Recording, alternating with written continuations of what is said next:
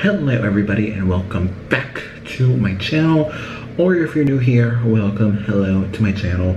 As you can see, I just got out of the shower because my hair is completely wet, and what I'm gonna do today for this video is I'm gonna promote my new song. I'm gonna promote my new song and talk to you a little bit about my new song because I feel like I haven't done a good job at promoting it.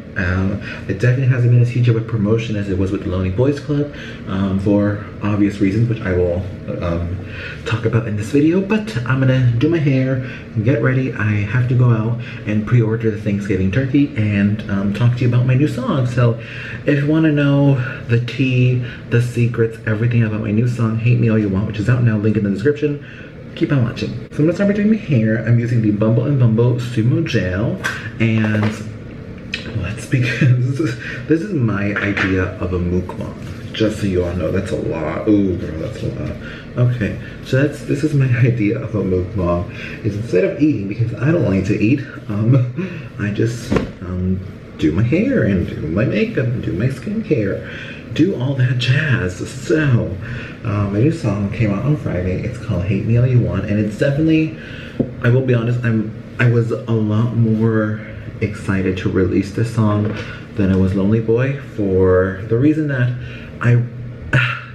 my hair. So I relate to this song a lot more than I do to Lonely Boy for a lot of reasons. One of them being is that I think out of the new album, this is definitely one of the first songs that derives from my own personal life. I will be honest, this song comes out of my own personal life, out of my own personal experiences, and out of what I've gone through in life. Not my whole life hasn't been a full, what's the phrase? My life hasn't been just a series of sufferings. There's definitely been a lot of good stuff. However, sometimes the negativity outweighs the positivity. That's just how life is sometimes, and I clearly don't know how to brush my hair. But it's definitely something a lot more personal to me, and it talks about a lot of other things that are not necessarily in my life, but in someone else's life, which that I'm not going to talk about right now because I want to wait till the album comes out for me to really tell you guys my full, honest, no filter story. I think it's a little too early for that, and if I'm honest, I'm not doing as much of promotion with this song now because I'm not supposed to be doing as much promotion with this song now. The promotion should start like literally the first week of next year, but I didn't want to keep you guys waiting too long for a new song, so that's why I decided to release it in November instead of January, because the objective was to release it in January. December was not going to be a good time because I've got a couple Christmas things up my sleeve, so it would not have been a good time to have the Christmas stuff go out and at the same time put out a new single, you know what I mean? It just was not going to be something okay. I didn't think it would be ethical for me to do. So I decided, you know what, let's put it out in November. The music video won't be coming out till the music video won't be coming out till early next year. I'm gonna be honest with that. Music video won't be coming out until early next year in January, so it won't keep you guys waiting for too long, but I don't think you guys will mind because, like I said, I've got Christmas tricks up my sleeve, which is very exciting. The sound of this song is definitely a lot more different to Lonely Boy in the sense that it's a little more upbeat, it's a little more fast-paced, and it's a little more country-ish. I definitely channeled my inner Faith Hill in this song, and I definitely wrote this in the style that a country song would be written, which country music is a lot more autobiographical than pop music. I think pop music is more about being cryptic and of having people wanting to decrypt and decipher what you're trying to say, and you know, you do a little more digging for a pop song than you do for a country song. For a country song, they lay it all down on the table, and I think I did a pretty good job of laying everything all down on the table. And this song, I talk about my personal experiences when it comes to meeting people, because I've had horrible I literally have 12 story times lined up if you guys want them for this song. You know, I haven't had the best luck interacting and meeting new people online. It hasn't been easy and it hasn't been great, but I decided, you know what, let's make money off of that pain. Let's make money off of that pain. Let's make money off of my suffering and my pain, because nobody's worth crying for. So that's what this song is about. And also, it's also about me not caring what people think anymore. Like, I really don't care what people think about me. I don't care what people say about me anymore. At this point, you can tell me the ugliest things to my face. I've heard it all. I don't really care, and it probably won't affect me as much as it did before. And also, I think within the whole spectrum of the entire album, this song is the closest to what the theme of the whole album is. Lonely Boy was not really there. I think this song definitely gives you guys a much more deeper meaning and understanding as to how this album is going to progress, and as to how this album is going to sound, not sound like, as to how this album, what this album is going to be talking about, what I will be discussing in this album, and what will be the general topic of the whole album. And also, I should mention that the album is completely done. I'm done writing, I'm done recording. Now it's all about editing and mixing and then turning it in. So I can announce as of November 17, 2018, which is today, I'm completely done with the album. I'm done.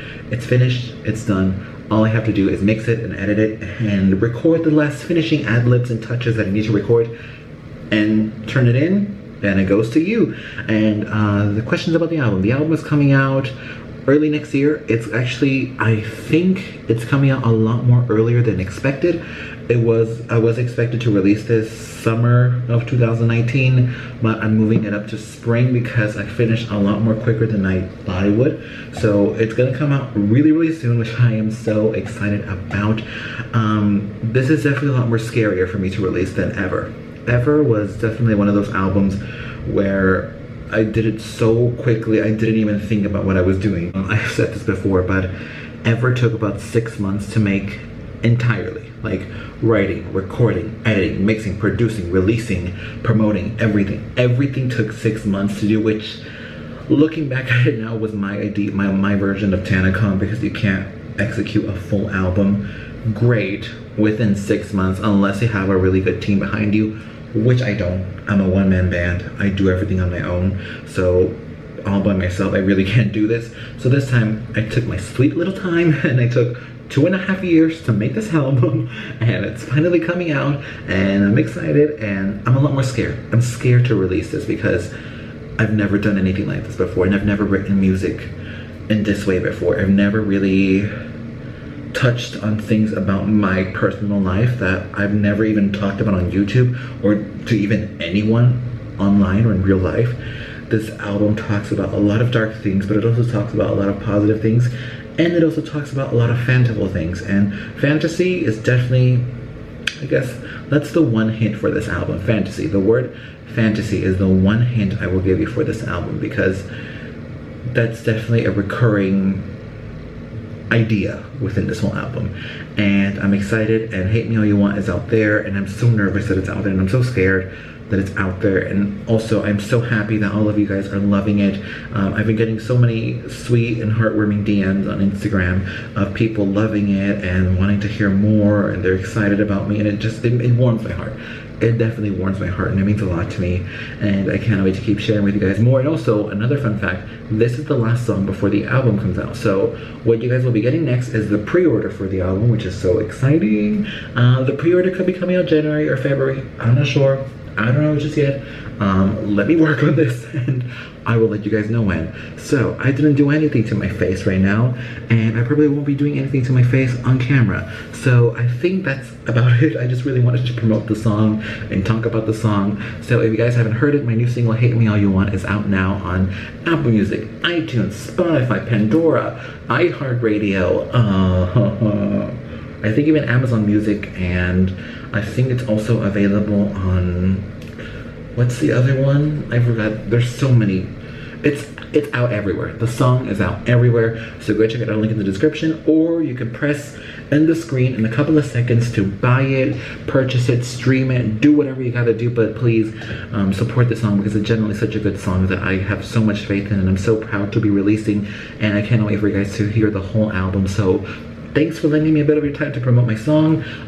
Go out there, listen to it, subscribe to the channel, because This is the last week I'm uploading videos before Vlogmas because Vlogmas begins next week, and I want to take my time to prepare myself mentally and also decorate the Christmas tree. I have a theme for my Christmas tree this year, which I'm so excited to share with you guys. It's sitting right in front of me. The theme is sitting right in front of me. I see it with my own eyes right now. So it's gonna be a fun last month of the year. I can't believe 2018 is almost over. I cannot believe it. This year has been so crazy. Anyways, buy the song, subscribe, comment down below your thoughts on the song once you listen to it, like this video, and I will see you tomorrow with a poppy video. Goodbye.